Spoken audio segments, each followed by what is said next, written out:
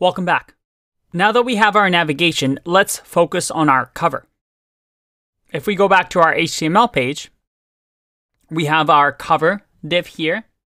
And we can just keep the div here as it is because we won't really know what the cover will be just yet.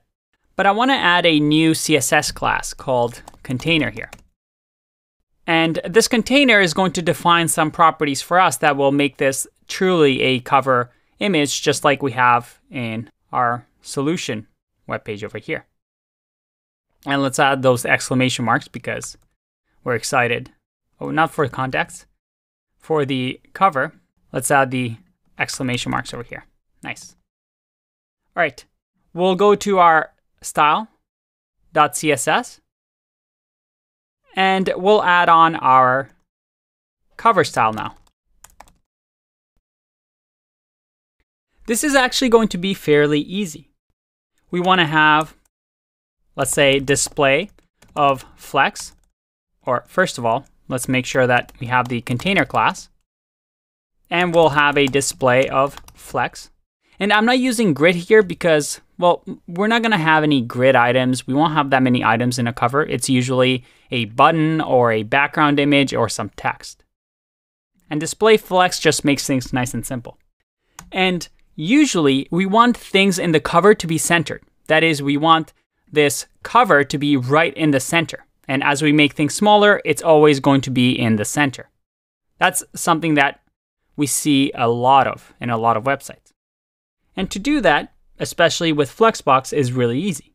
All we need to say is to align items, center, and to justify content, center. Just like that. If I save here and refresh, all right, this is centered.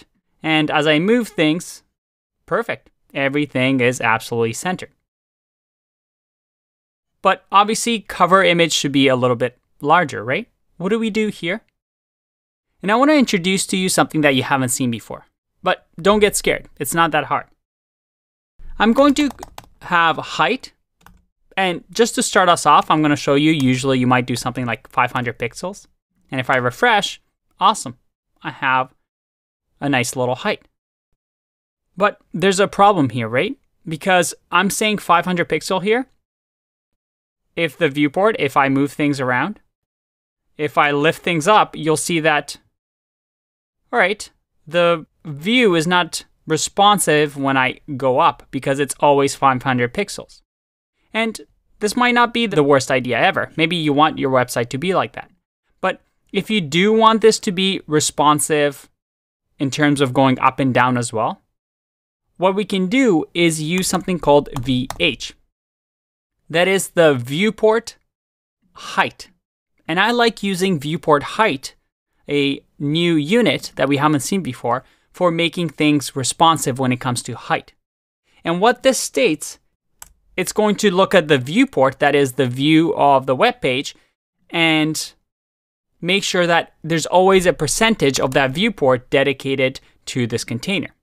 So if I do 50 VH, and if I refresh here, you'll see that my cover will be 50% of our viewport.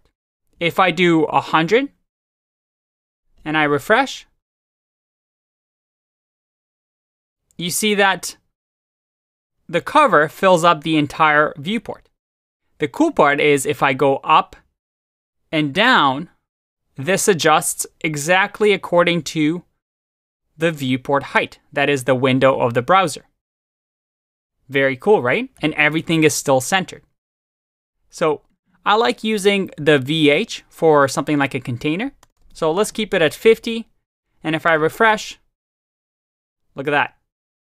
Nice and responsive. How cool is that?